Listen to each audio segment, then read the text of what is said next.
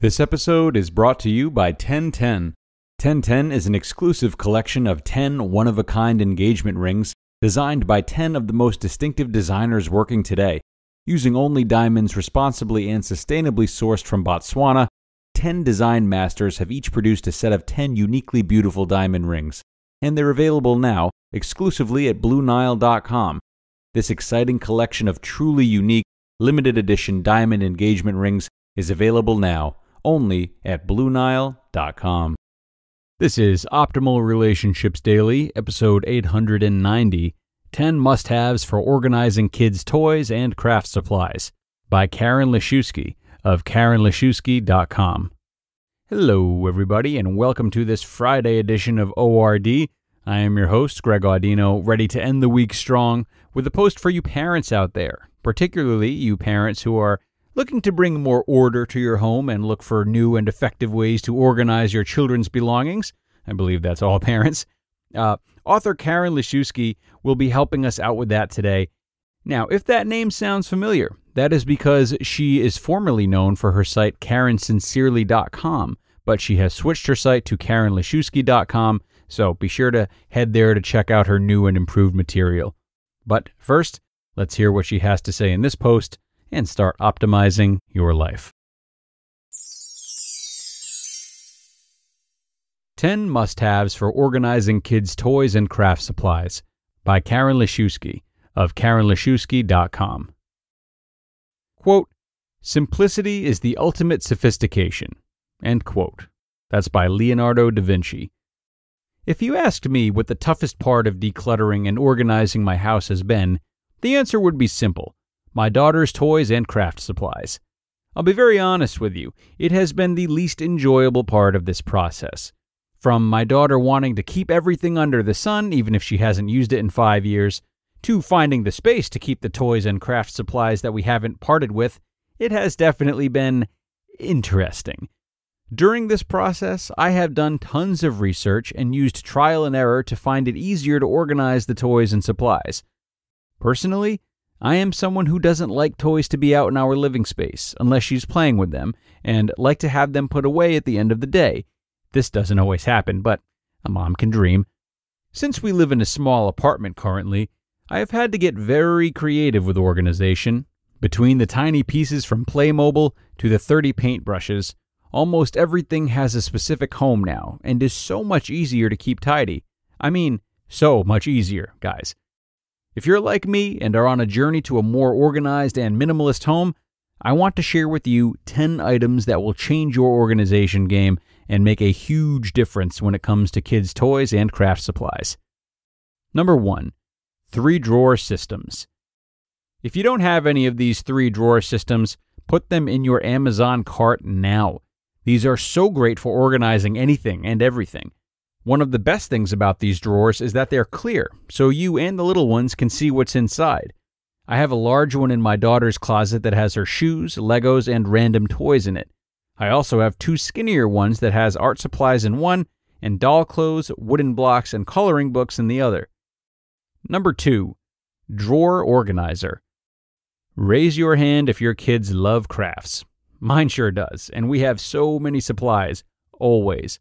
Drawer organizers are great for desk drawers and for keeping craft supplies in their place.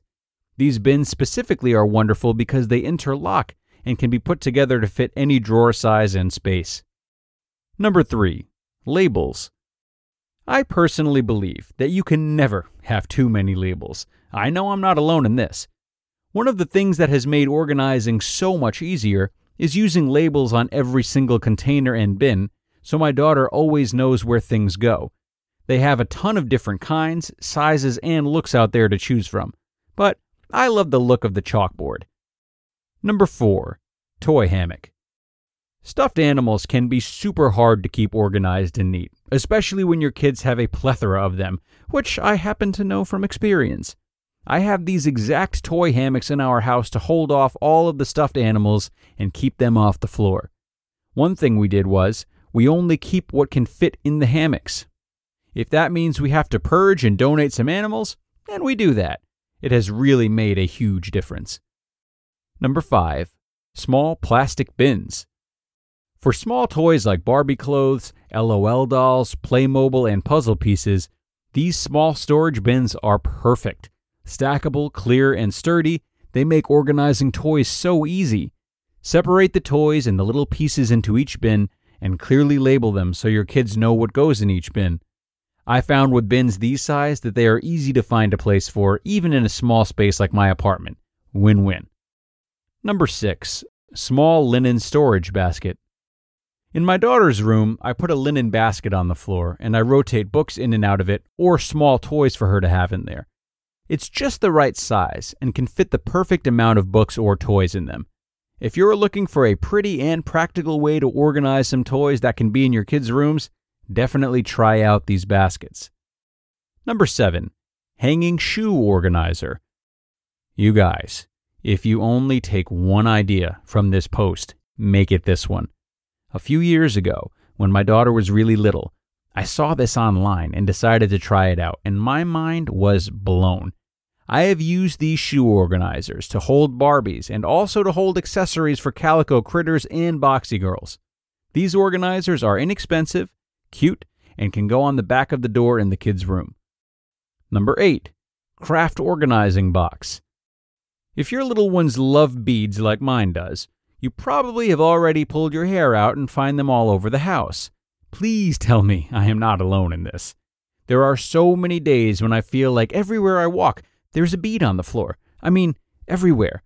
These organizing boxes have made it so much easier to keep the beads away and organized. The compartments are adjustable and can be used for so many small toys or craft supplies. Number 9. Storage rolling cart. Like I said previously in this post, I like when my daughter's toys and craft supplies are put away and not out in the living space. So this storage rolling cart is perfect. Put your craft supplies in containers on the cart, and you can roll it into the room when you are ready to craft. This cart is a great size because it is big enough to hold plenty of items and small enough to fit in a closet. Score. Number 10. Plastic puzzle case. Last but certainly not least is this plastic projector case that you can use to organize puzzles. These thin, clear cases can fit wooden puzzles in them and can be stacked on a shelf or at the top of the closet. Puzzles can be hard to keep all the pieces together and not lose any, so these cases are absolutely perfect for organizing them. You just listened to the post titled 10 Must-Haves for Organizing Kids' Toys and Craft Supplies by Karen Liszewski of KarenLiszewski.com. This episode is sponsored by Apostrophe, a prescription skincare company for people that are ready to take their acne seriously. Prescription acne treatments really work, but they're hard to get. You have to take time off work and see a doctor on a weekday, then sit in line at the pharmacy. That is until Apostrophe, which is an online skincare service that treats acne as well as helping you reduce redness, wrinkles, and even dark spots. And they help you hit those goals seamlessly. My treatments arrived extremely fast in some nice packaging, and it's truly a relief to not have to go to the pharmacy during the pandemic. The safety of receiving the treatment at my doorstep in itself is just really relieving. So to get started, just go to apostrophe.com/ORD and click Begin Visit. Then use the code ORD at sign up, and you'll get $15 off your dermatology visit. That's apostrophe.com/ORD, and use that code ORD to get your dermatology visit for $15 off, and we thank Apostrophe for sponsoring the podcast. A wonderful post from Karen today that is sure to leave any parent out of excuses when it comes to organizing their children's toys and craft supplies. Needless to say, all these tips are absolutely wonderful and effective ways to declutter. For any parent who feels that maintaining this sense of order is unrealistic, however, I do suggest getting your kids in on the fun. See if you can make a game out of getting all the toys back into their bins and cases as quickly as possible. Or try to find new and creative ways to stack or store the bins and cases after each time the toys have been put away. You could even ask your kids to come up with the games for cleanup that have prizes on the other side. You know, children don't hate disorder. They hate boredom. So if you can combine this organization with fun, they're sure to participate, and you are sure to keep your home looking like it hasn't been hit by an atomic bomb, which is a good thing, right? Sure. So, good luck to parents out there as you try to keep things tidy. No easy task, but certainly easier now, thanks to Karen's post today. Time for us to get going here on ORD, but have no fear, we will be back after the weekend with more content for you on how to better all of the relationships in your life. On Monday, we'll be exploring concrete examples of how to sharpen your communication and get over arguments faster, so you don't want to miss out on that one. Be safe and have fun this weekend, everyone, and I will see you for 891, where your optimal life awaits.